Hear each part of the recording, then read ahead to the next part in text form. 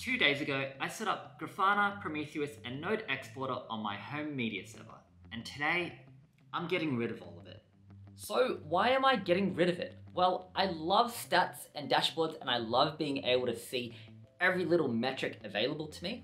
I think it's great, however, it has negatively impacted the performance of my Raspberry Pi. I'm currently running a Raspberry Pi 4 with 8GB of RAM.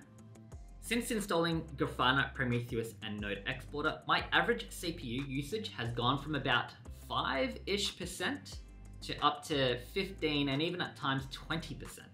And same with my RAM, it's jumped from an average of 25% all the way up to 40%, which in itself is not a huge deal as there's a lot of spare capacity still left for it to use. However, I've noticed a massive slowdown in responsiveness when it comes to accessing all of my different services from my home media server.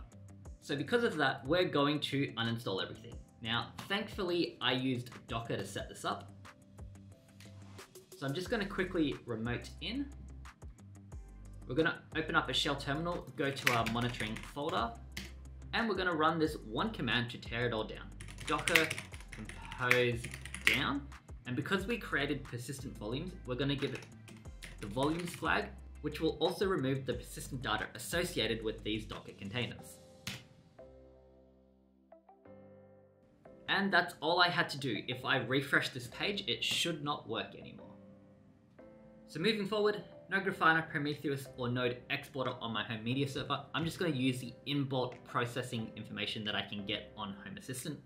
I'm quite happy with these gauges and straight away I can see memories drop back down to 25% and CPU back to 5.